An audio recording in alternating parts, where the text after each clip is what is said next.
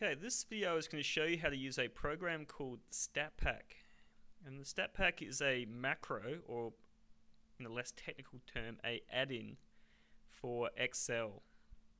So the first thing you'll need, in fact the only thing you'll need, is a copy of StatPak itself, or more technically, its proper name is Oz StatPak. So you just download that one single file from our Class Edmodo page, and you can put it wherever. You can put it onto USB, you can put it onto your desktop, wherever you want to put it. It's all good.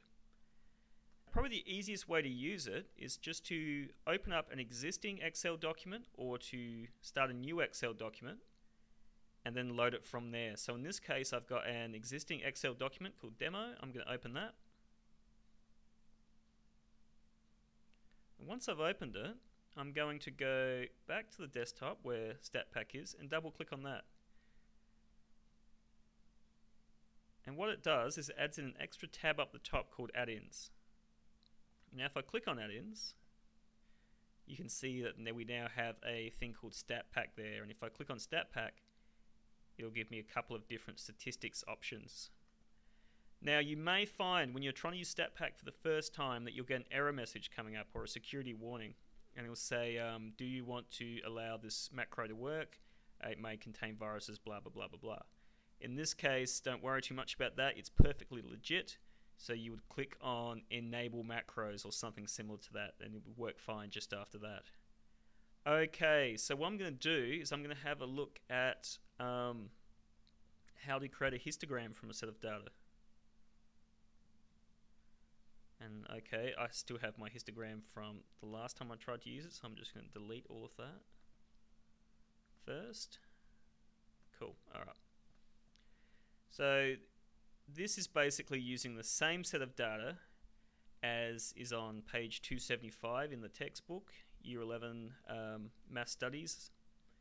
And what I've decided to do is I'm going to take that data and create a histogram out of it.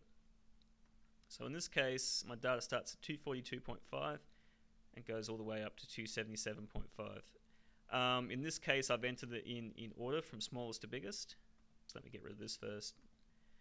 But it doesn't matter if your data is in order or not, it'll work just as fine if it's all scrambled up. So I highlight my data, I go to add-ins and to StatPak, and I choose histogram. Once I've done that, this window will come up and I need to tell it three things: output cell, starting value, and step value. Now I'm going to leave output cell to the last part, and I'm going to start with starting value. So obviously that's what number your histogram starts at. So in this case, my smallest number was 242.5, so I'm going to probably want to start at 240, so just below that. And then my step value, that's, in other words, that's the size of my class interval.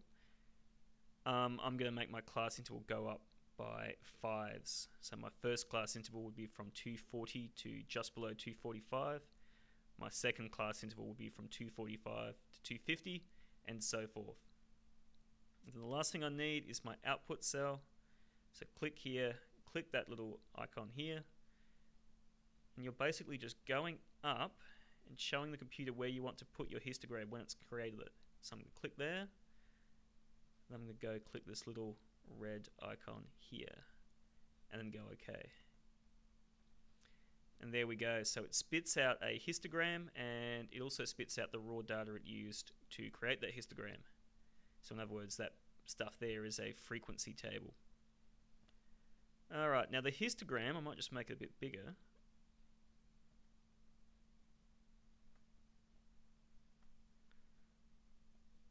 Histogram is not particularly attractive.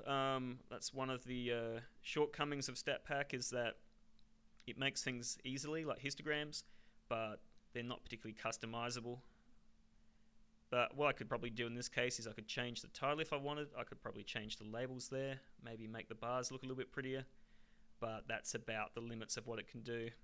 What we probably need to have a look at before we finish up on this and go look at box plots instead is make it a bit bigger, 200% zoom, the labels down the bottom, because they're a bit unusual. Okay, so you see for each of the class intervals here, you've got two numbers in your label, 240, 245 for this one. First number is where it starts at, and the second number is where it ends at. So this starts at 240 and ends at 245. And then the brackets are different for each. There's a square bracket down here and a regular curly bracket here. The square bracket tells me that this interval starts at 240 and it also includes the number 240. So a data value of exactly 240 would be counted towards this particular interval.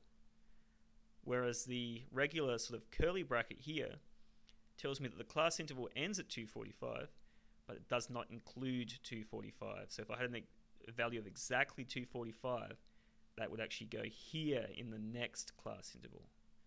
Okay, so I just thought I'd mention that. In advanced mathematics, this is a pretty common way of labeling intervals, but you may not have seen it at year 11 or year 12. Right, so that's that done. And if you wanted to, you could then go to page 275 and compare the histogram they've got there in the example to mine. It's basically exactly the same. One thing to note before we go on is that, as far as I know, StatPak does regular sort of frequency histograms. So in other words, the vertical axis here, it can give you the frequency of each interval. So 1 data value in the 240 to 245 interval, 6 data values in the 250 to 255 interval, and so on. What it will not give you is a relative frequency histogram. So it won't tell you that there was so many percent in this interval, so many percent in this interval, so many percent in this interval. You would have to do that by hand or possibly do it the long way in Excel. This is a lot faster than doing it the regular way in Excel, but you can still make a histogram in Excel by yourself doing it the old slow way if you wanted to. And you could then make that histogram a relative frequency one quite easily. Alright, next one. This one here, if you want to go check my working, is data from question 2A, exercise 4C.2 on page 289 of the Year 11 Math Studies Statistics textbook. So basically what I want to do here, I've got a list of data. Again, it's in order, but it doesn't have to be. Works just as well if the data is not in order. And I want to create a 5-number summary. So I'm going to click and drag here. And just before we actually make the 5-number summary, we probably need to have a reminder of what the 5-number summary is. So the 5-number summary, if you remember, was, as the name suggests, 5 numbers that describe a set of data. The first number is the minimum, so the smallest number in the data. Then Q1, the median number, Q3, and then the last one is the maximum number in the data set. So you remember they're the 5 things you need to know to be able to draw a box and whisker plot.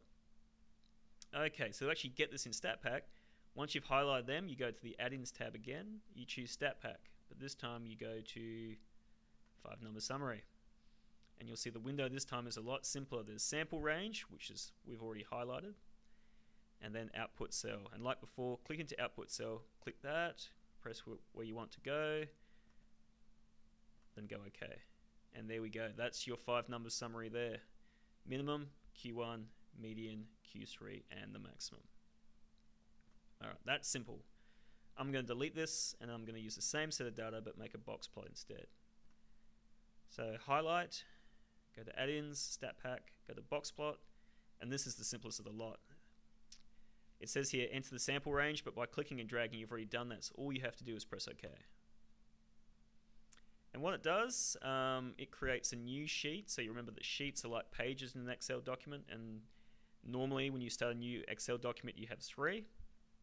This has created a new one, so that's where sheet 4 comes in, and it will do that every time you make a box and whisker plot. So if I made 30 box and whisker plots, I'd get 30 new sheets down the bottom. Okay, so here's my box plot. It's not very pretty. I could probably change the title if I wanted to. I could probably get rid of that little legend there, but other than that, I can't change much about it.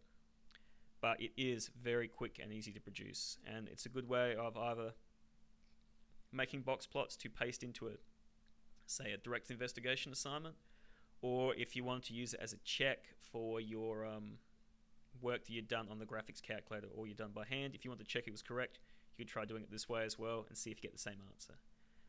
Okay, so I'm going to delete that, and I'm just going to, delete. Go back to the original data, and I'm just going to look at the effect of outliers on a box plot in StatPak. So I'm going to add in the number 600 to my list here, which is obviously an outlier because it's way bigger than the rest. Highlight them all. Again, go to Add-ins and StatPak and choose box plot. Okay, So again, it produces a new sheet. Here's the box plot. If you had good eyes, you would have seen that it's pretty much the same as it was last time. And then the outlier, which was 600, is here by itself. So StatPak has included it in the graph, but to show that it's not considered by StatPak to be part of the data set, it's just put a single line here by itself that's not connected to the rest of the box plot. So that's showing you that, hey, this point's in my data set, but we don't think it's part of it, and we're calling it an outlier. So if you have individual lines by themselves here, or possibly on the other side of the box plot, that's because StatPak has identified them as being outliers. All right, done.